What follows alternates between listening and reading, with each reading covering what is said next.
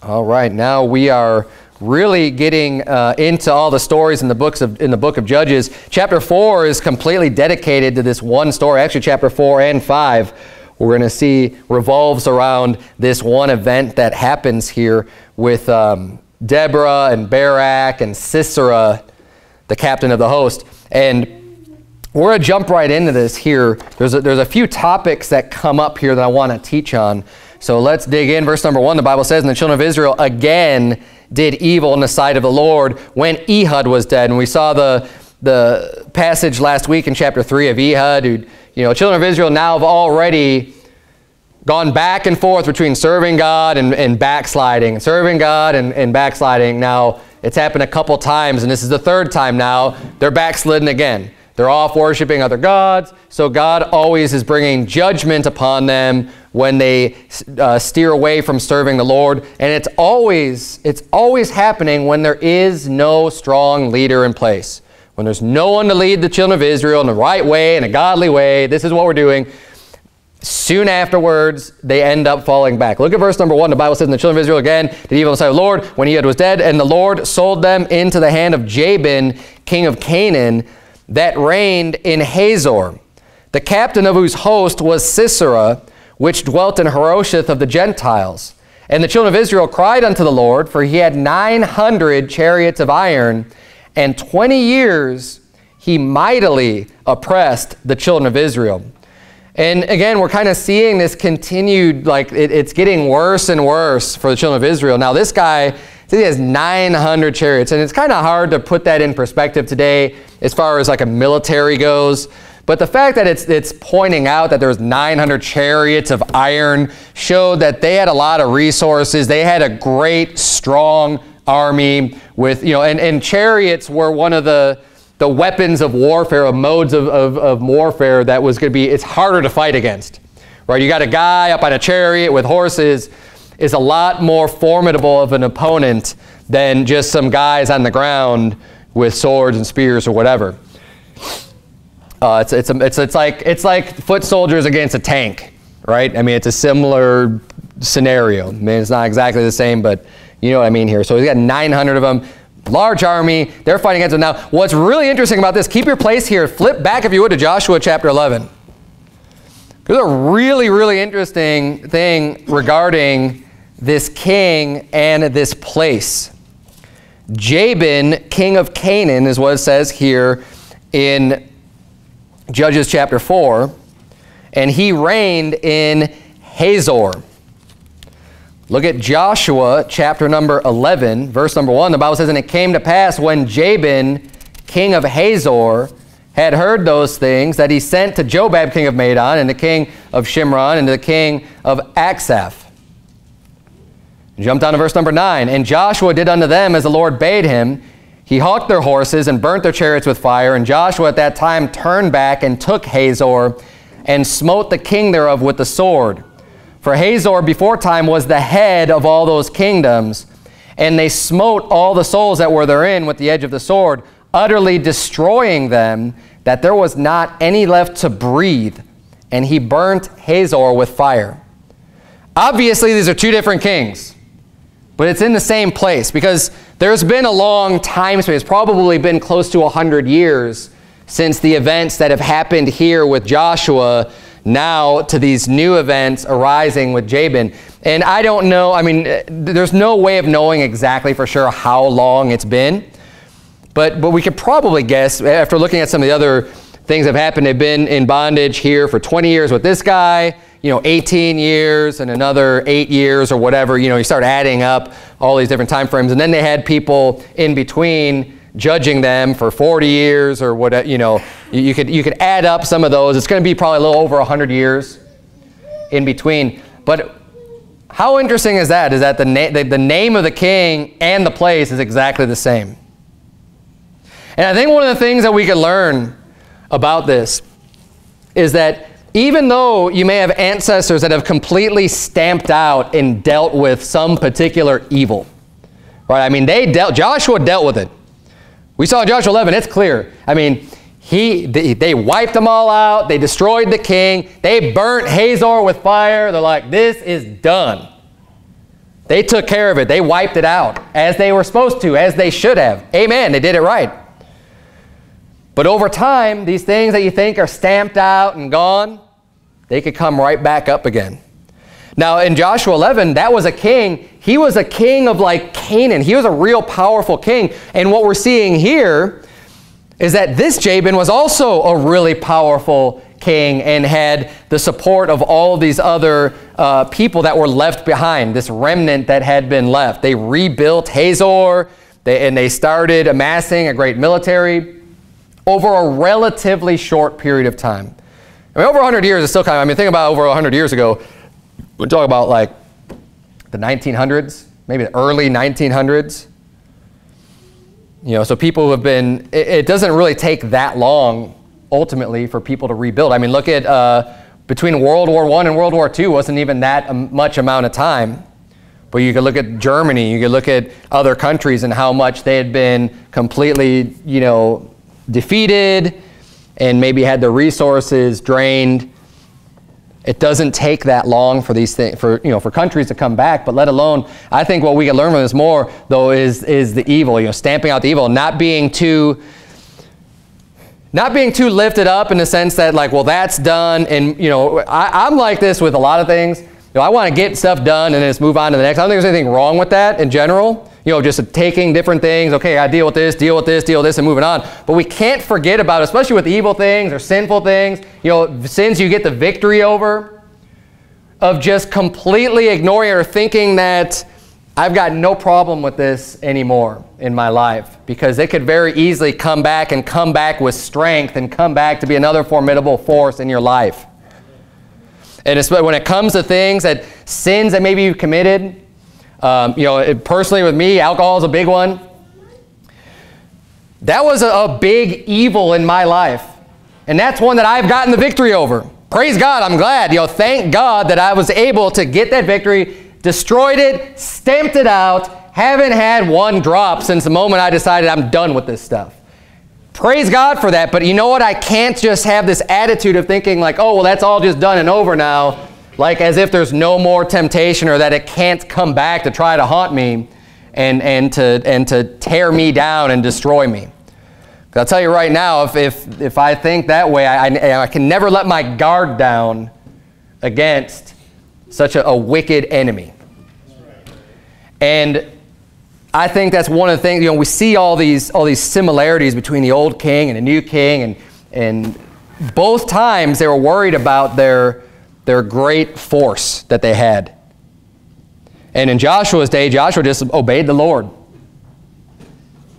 Because they had chariots. If you read all of Joshua 11, you're going to see they had a lot of similarities, and it was a big force. And God just said, "Nope, go out and fight them. I'm with you. I'm going to defeat it. I'm going to go before you and defeat your enemies for you." Joshua went full faith. All right, we're going to do that. Now we see a similar situation here, except Barak is the one who's confronted, and we'll get into this in a little bit, but ultimately, Barak's the one who's being told, hey, God's told you now, go. He's going to deliver this enemy into your hand. Even though you're scared, even though they have 900 chariots and whatever else, and, you know, it's a real formidable foe. And he's just kind of like, well, okay, well, but you need to come with me, says to Deborah. You know, he needs that little extra strength. But I don't want to get too far ahead of myself. Let's just keep going here through Judges chapter 4, because I'm already starting to get ahead of myself. Look at verse number 4. The Bible says, "And Deborah, a prophetess, the wife of Lapidoth, she judged Israel at that time." Now, there's two parts of this verse that I'm going to kind of pick apart. We're going to look at what we should learn from the Bible about these things. One, we see a prophetess, and two, we see that she judged Israel. And we're going to go through both of these things. I don't have a problem with Deborah being a prophetess, but we need to have a biblical and scriptural understanding of what a prophetess even is and what it's not. So we're going to look at some scripture about this. And I also we need to mention this, just because we see a record of people doing something in the Bible does not mean that it's always the right thing or an endorsement of that action being done. Just remember, I mean, you read people doing all kinds of things. We write about Abraham in Genesis, you know, taking his handmaid and having a child with her. That's a story that happened, and those events are all recorded in the Scripture. But just because Abraham did them doesn't make it right. That was sinful. It was wicked. It was wrong for him to do those things. It's wrong to have multiple wives. It's wrong to do a lot of things that people have done in the Bible. So just keep that in mind. The first part, though, Deborah being a prophetess, there are other mentions of prophetesses in Scripture, and they're almost all good references. There's one, in Revelation, there's a reference to Jezebel, who is called a prophetess, and then there's one other reference that's not a good reference. But for the majority of times, you got Miriam, you have Huldah, and you have Anna. And Anna is one of the prophetesses in the New Testament. These are all godly women. These are all people who love the Lord, who serve the Lord. And they were known as being prophetesses. Turn, if you would, to Acts chapter 2. Now, the reason why I don't have any problem with this is because, see, a lot of people will look at this and say, oh, see, well, Deborah was a prophetess and Miriam was a prophetess, so why do you have a problem with women preachers or women pastors, female pastors? Because that's not what a prophetess is. If somebody prophesies, and see, we have to get a biblical context for these things. A prophecy isn't always just referring to a future event, although oftentimes it is. But just saying, if I were to tell someone, hey, if you don't put your faith in Jesus Christ, you're going to go to hell when you die. That's a prophecy. It's a fact. It's a fact of Scripture. It's the Word of God, and that's a prophecy of a future event. So anyone that gives that warning from Scripture, from the Word of the Lord, is prophesying. In Acts chapter 2, verse number 17, the Bible says, "And it shall come to pass in the last days, saith God, I will pour out of my Spirit upon all flesh, and your sons and your daughters shall prophesy, and your young men shall see visions, and your old men shall dream dreams." This was at the day of Pentecost, and he's basically explaining what's happening. Why do you see people speaking with other tongues and all this prophesying that's going on, this preaching, all the souls that were saved? Why? Because he's quoting the Old Testament, he's quoting the book of Joel, and he's saying, hey, this is what the Scripture says, that in the last days, your sons and your daughters are going to prophesy. Because that was what was happening. There's nothing wrong with women prophesying. It says in verse 18, "And on my servants and on my handmaidens I will pour out in those days of my Spirit, and they shall prophesy." When you understand prophesying is literally just you're preaching the Word of God. Now, the capacity in which you do so, if you're a man or a woman, there are limitations on that. There are restrictions on that. But just the act of prophesying in general is open to both men and women. And God pours out His Spirit on men and women to prophesy. If God's pouring out His Spirit for that to happen, I think we can safely say that is of God. That God is endorsing of that, to pour out His Holy Spirit on women to prophesy. Nothing wrong with that. In fact, I think, in some churches they get so, skewed or too far off on an extreme, when they see in the Scripture about women pastors, and we're going to get there in a minute. Turn to Acts chapter 21 real quick. Of basically not allowing women to even go soul winning or do anything like that, and that's not right. Because I think men and women, I think everybody, man, woman, boy, girl, should be doing some level of soul winning, preaching the gospel to every creature as best they can in their context and in their life, whatever their abilities are. Look at Acts 21, verse number 8. The Bible says, "And the next day, we that were of Paul's company departed and came unto Caesarea, and we entered into the house of Philip the evangelist, which was one of the 7, and abode with him. And the same man had 4 daughters, virgins, which did prophesy." Amen. It sounds like Philip was raising his children right. He was an evangelist. What does that mean? He was going out and preaching the gospel. That was his job. He was ordained to go out and preach the gospel to people. And guess what? His household, he had 4 daughters. They were virgins, raising his kids right, and you know what it says they did? They all prophesied. They all were able to preach the gospel. They all were able to do this. It doesn't mean they were leading churches. It doesn't mean they were getting up in church and teaching the people. Because if you turn to 1 Corinthians 14, we're going to see what the Scripture says about that. We have very, very clear. Now, if we had no other statements in the Bible other than these ones, then I wouldn't have any problem with a woman being a pastor. I wouldn't have a problem with other, women filling other roles in church or in life or, anywhere. If that's all we had to go on. But that's not all we have to go on. We have the entire Word of God. So everything needs to fit in its proper place. 1 Corinthians chapter 14. And look, this isn't just for the New Testament. This is New Testament and Old Testament. There's plenty of other scriptures that will support what I'm going to teach. And it's interesting, too, when I had that interview last week, one of the things that came up was our belief and our thoughts on gender roles. The difference between men and women, and what men should be doing and what women should be doing, and just the very old-fashioned biblical teaching of men working and women guiding the house, like very basic stuff. Of course, today that sounds real extreme. So that came up, and one of the questions was like, well, what do you do? What do you do if you have a woman that was your boss or something in the workplace or something? I'm like, what do you mean, what would I do? I'm not going to fire her if she's my boss. I mean, what are you going to do, right? I say, well, if I have that much of a problem with it, I'll go and get another job somewhere else. I mean, it's not right. Just because I say I preach something isn't right from Scripture doesn't mean that I have any authority over what some random woman does with her life. I mean, I'm going to tell you what God says. And people at church, I'm going to tell you what God says, because that's why you come here, to hear the Word of God. I don't just go and tell everyone else how to live their lives out in the world. I mean, especially if people aren't saved, what good is that going to do? So I don't know where he's going with that question. It doesn't matter where he's going with that question. But I just think it's kind of interesting. Our job isn't to just go and tell every single person what they have to do with their life. But when I'm preaching the Bible, I'm going to preach the whole thing. And the Bible is very clear on the difference between men and women.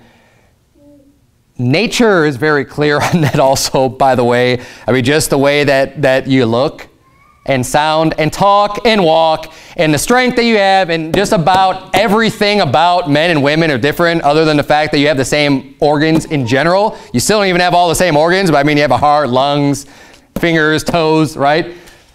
But even many of that looks different. Okay, so this shouldn't be so complicated, yet people want to make it complicated today. But let's look at 1 Corinthians 14, because 1 Corinthians 14 is a chapter that tells us that everything needs to be done decently and in order. Look at verse number 34. The Bible says, "Let your women keep silence in the churches, for it is not permitted unto them to speak, but they are commanded to be under obedience, as also saith the law." I've heard critics and people who want to just make the Scripture say something it doesn't will use that last phrase where it says, "as also saith the law." They say, oh, well, the only reason that they weren't allowed to speak is because it was against the law for them to do so. Right. No, actually, if you read the verse and what it says that it's not permitted for women to speak in church. They must keep silence. It says, oh, in addition to that, that's also what the law says. Right. There are two things in place. The law and what God was ordaining, what the Apostle Paul here is stating, what needs to happen in the church. But the reason why people will even go to those extremes is just because they don't like what it says. See, when people don't like what the Bible says, they're going to come up with any reason they can to try to tell you why it doesn't mean what it actually says. When my children that have reading comprehension, they don't have a problem understanding what a verse like that means. And no one really should have a problem understanding what it means unless you don't want it to mean what it says. I don't see how you could get any more clear than that either. I mean, there's no wiggle room. Let your women keep silence in the churches. It says, where are they supposed to? Where? In churches. What are they supposed to do? Silence. For it is not permitted unto them to speak. Now, if there's permission being given, doesn't that mean there's a subjection and there's an authority? Absolutely. They are commanded to be under obedience, as also saith the law. Look at verse 35. And if they will learn anything, this also gives indication of what time is this happening within the churches. It's during the learning time. We let women sing the praises in the congregation, in the church, with everybody. It's permitted for women to use their voices and sing during the singing time. It's permitted for women to speak when we're just going over housekeeping stuff with our announcements and just kind of going over just some general things, fun things, whatever we got going on. But when it comes time to teaching, and when it comes time for the learning, that's when it's time for women to keep silence in the churches. It says, if they will learn anything, let them ask their husbands at home. For it is a shame for women to speak in the church. Now, I also believe this verse completely as well. Ladies, wives, if there's something you don't understand from Scripture, don't ask me. Ask your husband. He's your spiritual leader in all things. If your husband doesn't have an answer and he wants to come and talk to me, great. But you should be going to your husband first. That's what the Bible teaches. Look, if you're going to learn anything, let them ask their husbands at home. For it is a shame for women to speak in the church. And look at verse 36 and 37. It says, what? Came the word of God out from you, or came it unto you only? If any man think himself to be a prophet or spiritual, let him acknowledge that the things that I write unto you are the commandments of the Lord. And this is where he just hammers it home. This is a doctrine that people might have a hard time with, right? And all these religious people and these spiritual people, how could you say that? What do you mean? Women aren't allowed to speak. Oh, you male chauvinist pig. I can't believe you. Out of the mouths of pastors and teachers and leaders within religions. And the Apostle Paul he nails it and says, look, you think you're spiritual? You think you're a prophet? If you think those things, then you better acknowledge that what I'm writing unto you right now, these are the commandments of the Lord. Because I've even heard people say, oh, that's just the Apostle Paul. Oh, that's just their culture at the time, and that's just what the Apostle Paul thought. And he said, no, it's not just his opinion. He's saying, if you think you're spiritual, you better recognize this is of God. Amen. This is God's word, not his.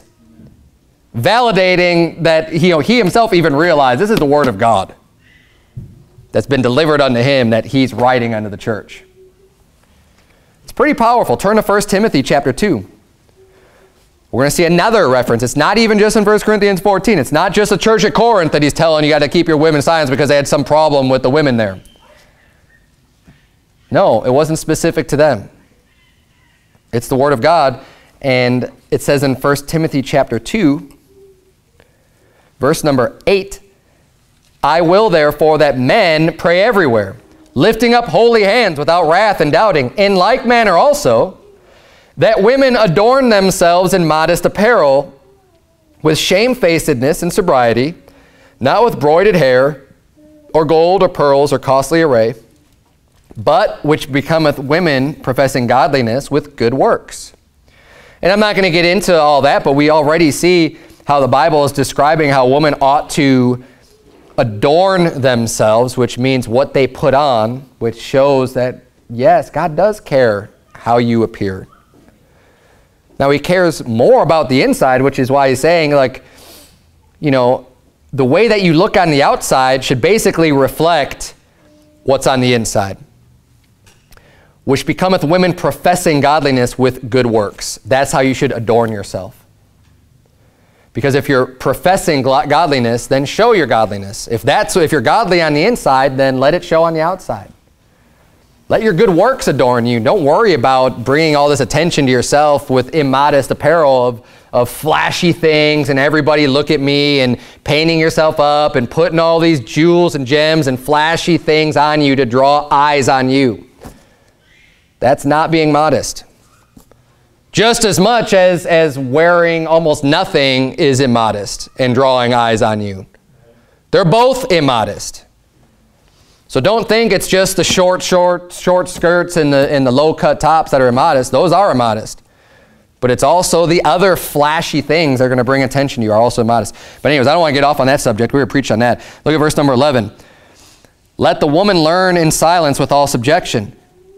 Isn't that interesting? We see the same exact context even as we saw in 1 Corinthians chapter 14. It's the learning time. And you know what? When it's come for the learning time, let the woman learn in silence with all subjection.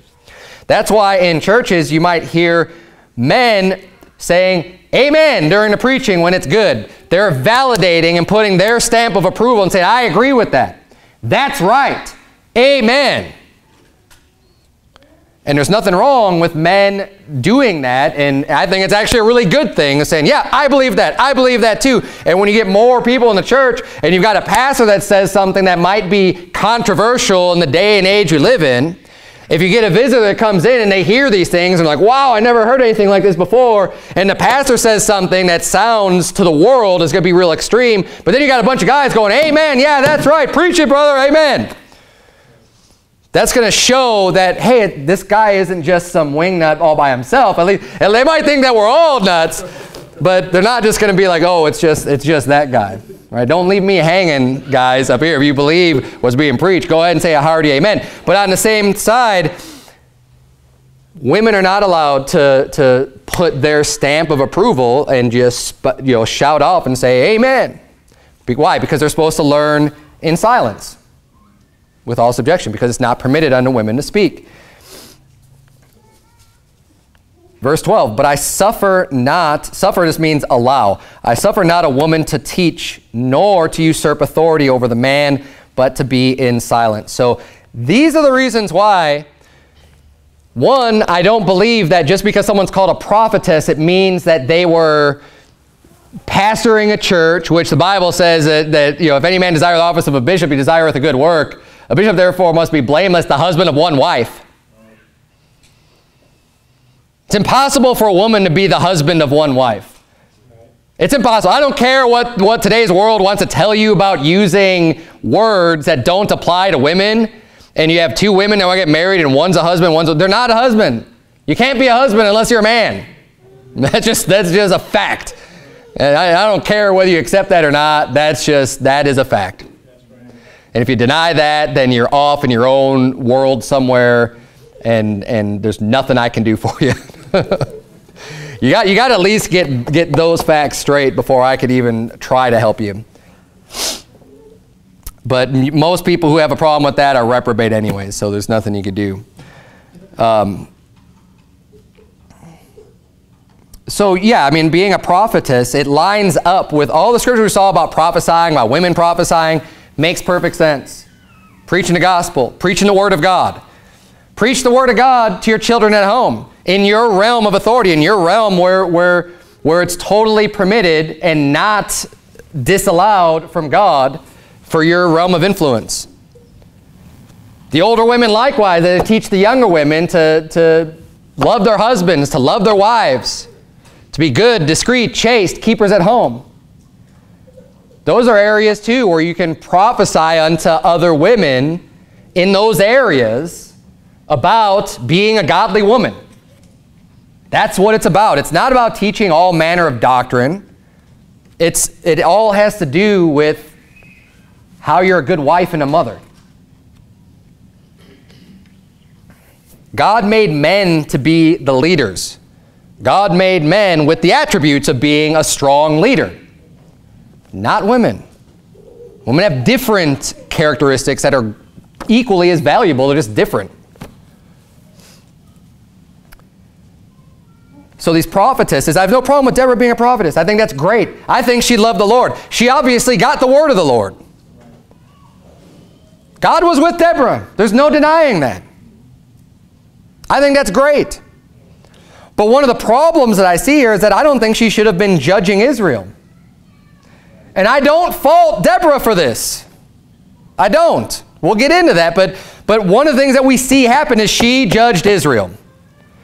Now, in 1 Timothy 2:12 there, it says, "But I suffer not a woman to teach." It says, "Nor to usurp authority over the man, but to be in silence." So when you have a woman, at least in this instance, in this context, starting to teach, she is usurping the authority over the man. The man's the one who's supposed to be teaching, not the woman. Just as much as I believe that, and turn if you would to Isaiah chapter 3, just as much as I believe that women shouldn't be leaders, whether it be, judges, presidents, political offices, I don't think it's right for them to hold those positions of authority and power, because all throughout Scripture you're going to find that God has given authority to the man over the woman in general. Okay? Everything has its scope and its purpose. But the way that God made men and women different is pretty obvious. And we see in Isaiah chapter 3, in verse number 12, that it is literally a curse when women are ruling over a nation. Thus saith the Holy Ghost in Isaiah chapter 3, verse 12, "As for my people, children are their oppressors, and women rule over them." So it's describing a people that have children being the oppressors over adults, over older people, and the women are ruling over the people. And then look what it says, the rest of that verse. "O my people, they which lead thee." Now who are they which lead thee? Well, it looks like it's the women ruling over them. "They which lead thee cause thee to err." Err means to be in error, to be wrong, and destroy the way of thy paths. Women weren't meant to lead. And you could read the whole chapter in context and see that there's cursing on these people, on God's people, as for my people. And he's describing children are their oppressors, women rule over them. That's not a good thing. Women weren't meant to be rulers. Now, this situation was not ideal here with Deborah. However, God did use Deborah, and she did speak the word of the Lord. Now, look at verse number 6. The Bible says, "And she sent and called Barak." Well, let's read. I don't know if we read verse number 5. Let's reread verse number 5 if we didn't read already. "And she dwelt under the palm tree of Deborah between Ramah and Bethel and Mount Ephraim. And the children of Israel came up to her for judgment. And she sent and called Barak the son of Abinoam out of Kedesh Naphtali, and said unto him, Hath not the Lord God of Israel commanded, saying, Go and draw toward Mount Tabor, and take with thee 10,000 men of the children of Naphtali and of the children of Zebulun. And I will draw unto thee to the river Kishon Sisera, the captain of Jabin's army, with his chariots and his multitude, and I will deliver him into thine hand." She even knew that Barak should have been the one that was judging. That's why she's going to him. But he was too much of a pansy to step up to the plate and to do the job. He had no spine. He was not willing to take over his responsibility and do his job as a man. He had to rely on a woman for his strength. Look, God made men to be strong. That's why he gave men the bodies to be strong, but not just strong physically, emotionally as well. Men ought to be able to make the tough choices and not be all emotional over things. Usually it's the women that are the ones getting upset and getting crying and going through all these emotions during difficult times. The man is designed to be strong. And if you're going to be a good man, a good husband, a good leader, a good father, you need to be strong. That's part of the job. Barak wasn't cutting it. That's not Deborah's fault. That's not the children of Israel's fault. That's Barak's fault. God had a job for Barak. And Barak was stepping down from being in that full position that he ought to have been in.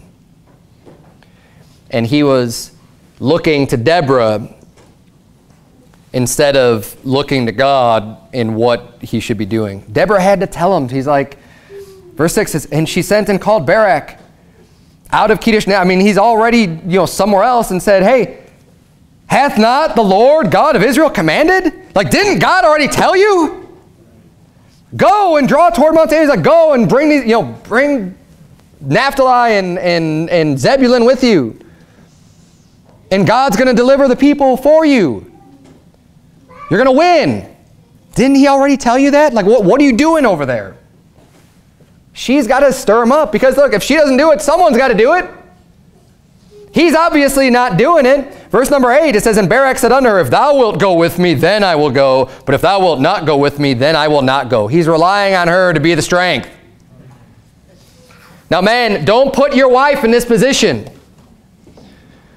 When there's a void of authority, of power, of structure, that void's going to need to be filled for things to keep moving forward.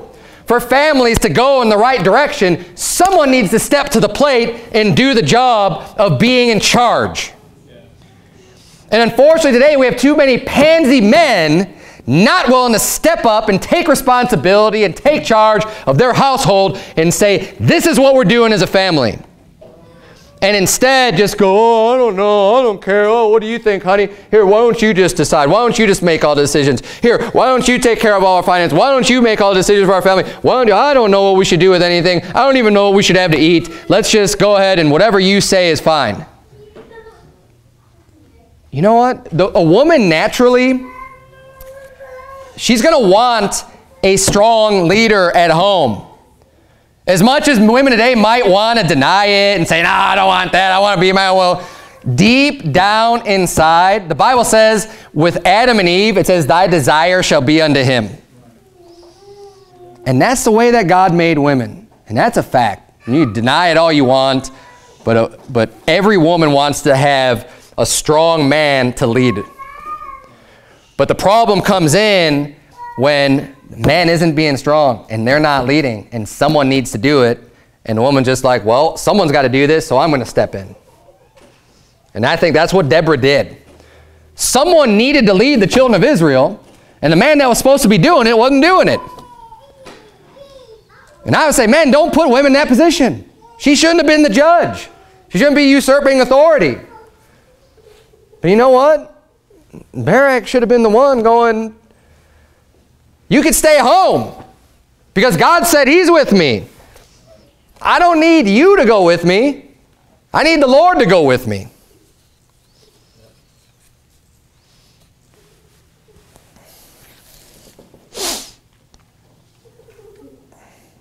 Men need to learn how to be decisive and be strong. And that is one of the key things that we can learn from this. That's why it said, I had no problem with her being a prophetess. That's great. She could preach the word of the Lord. She's not pastoring a church. She's not the priestess, right? Nowhere does it say that. Right. She was a prophetess. But she was the judge of Israel, and I don't think she should have been. And people want to turn to women of the Bible who are great. Well, look, God can use women very mightily. God does use women mightily. This isn't a sermon against women. There's nothing against women doing what God has for them with their life. That's everything that's according to God's will. I want women to do. But I don't want women to do things that God didn't make them for and didn't intend for them to do. Same thing with men. We all should be doing what God has for us to do. But you could look at situations like with Esther and with Ruth and with Mary and other women in the Bible. Hey, they're all great godly women, and praise God for them. But just because God used women doesn't mean he wants them to be the ones in charge and running the show. It's that simple. Just as much as God can use women, God can use women more than men to get people saved, which is probably one of the best, biggest sources of rewards in heaven.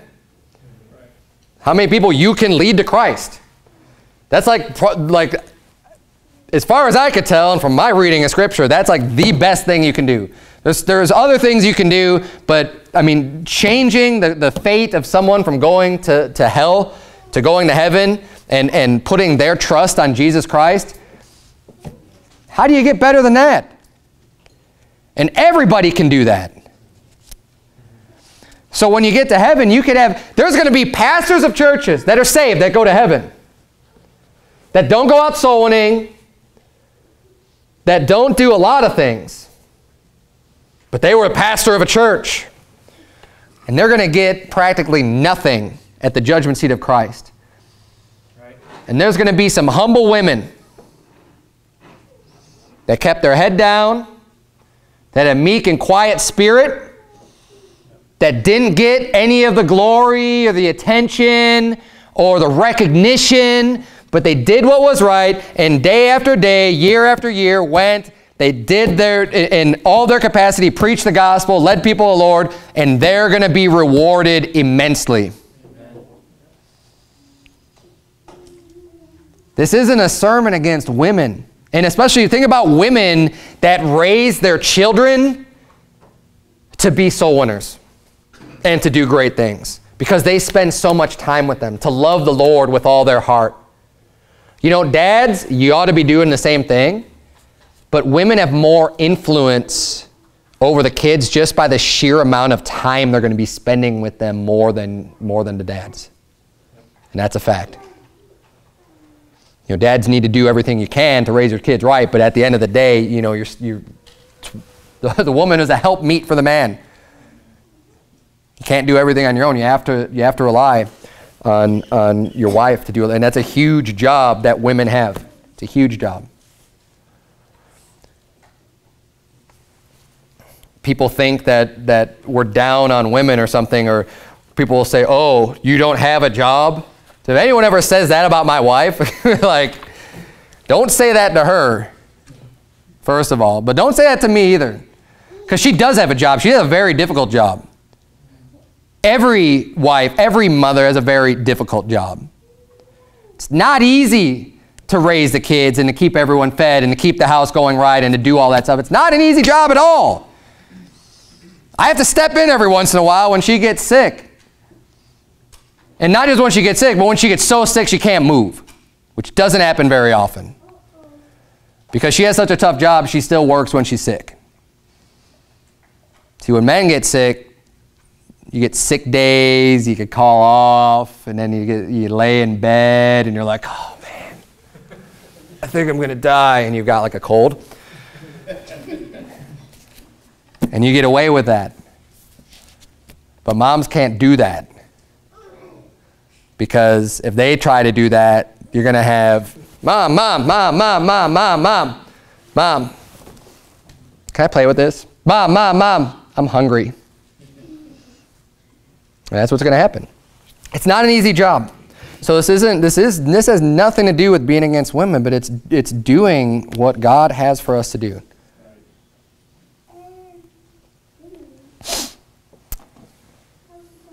Look at verse number 9. Even, and again, we see, I think Deborah is a very godly woman. Very godly woman. Look at verse number 9. She says, and she said, I will surely go with you. So she says, okay, I'm going to go with you. Why? Because she wants the victory to happen, so she's going to do what she, if he's not going to go unless I go with him, fine, I'll go with you. She says, notwithstanding, the journey that thou takest shall not be for thine honor, for the Lord shall sell Sisera into the hand of a woman. And Deborah arose and went with Barak to Kedesh. So Barak's probably thinking like, well, whatever, because I'm giving you all the honor anyways. But she wasn't talking about herself. But even the way that she said it, she said, you know what? The honor that should have gone to you is going to go to a woman. And she's saying it in a way that it doesn't belong to go, it shouldn't go to a woman. But because of your actions, it is going to go to a woman. That's a shame on Barak for the honor and the glory that he should have received for leading the children of Israel into battle and winning and having a great victory. It's a shame on him to have this woman end up getting the final victory over Sisera. Sisera was a mighty captain of the host. He was that great general. He was that great leader of the army. You know, that powerhouse that was withstanding the children of Israel and oppressing them. Let's keep reading here in verse number 10. Now we're going to see the story of Jael. It says, and Barak called Zebulun and Naphtali to Kedesh, and he went up with 10,000 men at his feet, and Deborah went up with him. Now Heber the Kenite, which was of the children of Hobab, the father-in-law of Moses, had severed himself from the Kenites, and pitched his tent unto the plain of Zaanaim, which is by Kedesh. And they showed Sisera that Barak, the son of Abinoam, was gone up to Mount Tabor. And Sisera gathered together all his chariots, even 900 chariots of iron, and all the people that were with him from Harosheth of the Gentiles unto the river of Kishon. Now, what we're seeing here is that this Heber, the Kenite, he was of the household of Moses' father-in-law. Like that's the Kenites were Moses' father-in-law's descendants, his family. And Heber was this guy. It says that these Kenites, they showed Sisera. They basically informed Sisera and said, hey, the children of Israel over here. So Sisera was able to prepare himself to battle against them. And the reason why I'm bringing this up and why the Bible is bringing this up is because the woman that betrays Sisera is of the Kenites. So even though the Kenites in general, they're the ones feeding the information to Sisera, that's why when Sisera gets there, he feels comfortable and totally at ease, and he's saying, you know, hide me or whatever. He's going in there for refuge because he totally trusts her, and she ends up doing the right thing and kills him. Let's keep reading here. It says in verse 13, and Sisera gathered together all his chariots, even 900 chariots of iron, and all the people that were with him from Harosheth of the Gentiles on the river of Kishon. And Deborah said unto Barak, up, for this is the day in the which the Lord hath delivered Sisera into thine hand. Is not the Lord gone out before thee? So Barak went, and look, she's the one giving the command. Like, okay, Barak, now's the time. Now you need to go. Like she's sending him off to school with his lunch bag. Don't forget, I cut the crusts off your sandwich for you, Barak.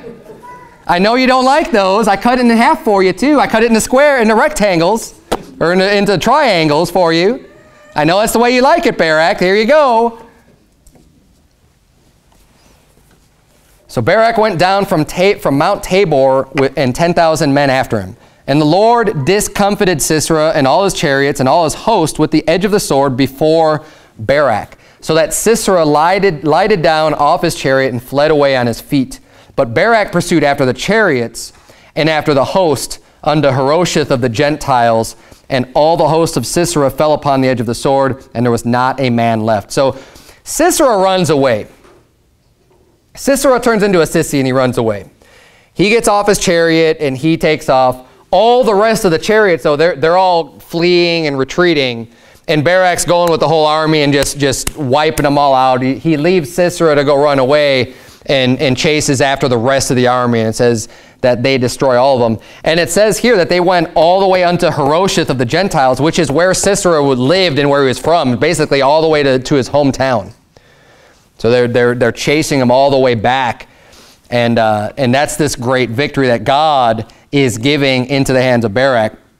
And it says in verse 17, howbeit Sisera fled away on his feet to the tent of Jael, the wife of Heber the Kenite, for there was peace between Jabin the king of Hazor and the house of Heber the Kenite. And Jael went out to meet Sisera and said unto him, turn in, my lord, turn in to me, fear not. And when he had turned in unto her into the tent, she covered him with a mantle. So she covers him up.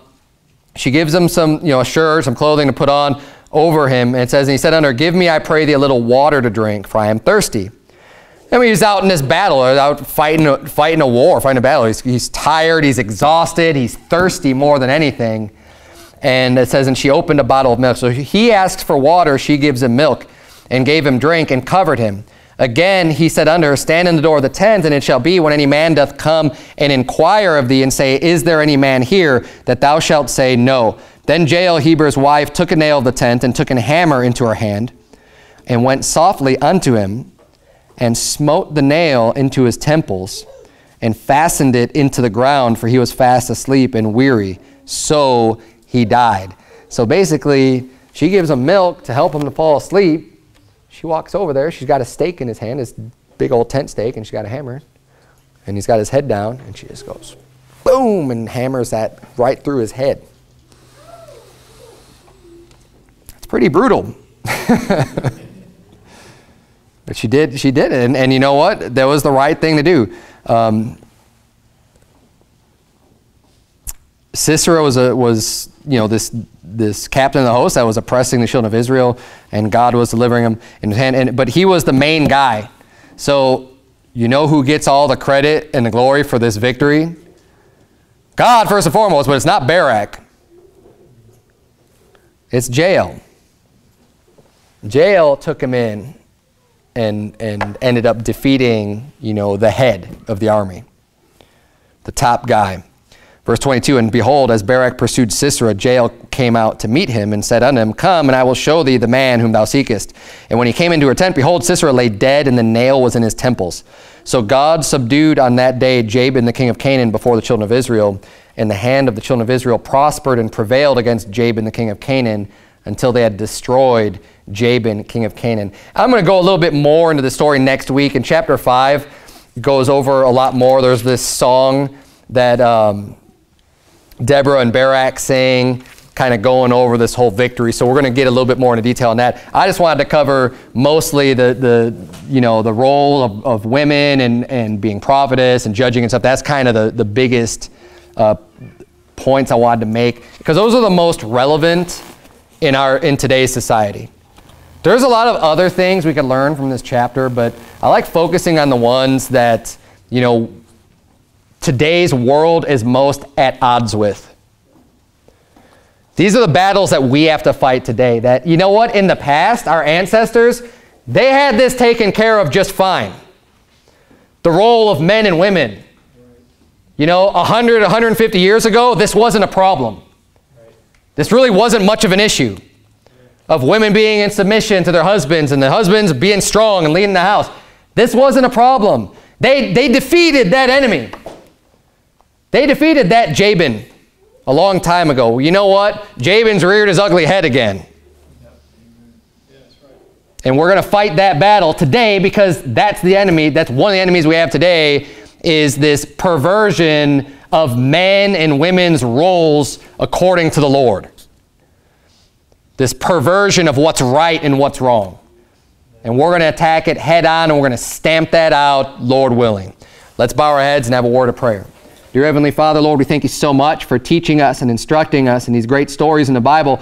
God, help us to learn and to grow stronger and to not be ashamed of your words or of our faith in your words, dear God. I pray that you please help us to boldly proclaim them. Pray that you please help all the men and the women of this church to prophesy, to preach the gospel, to be preachers of your word, and to be instant in season and out of season, dear Lord. And we love you. It's in Jesus' name we pray. Amen.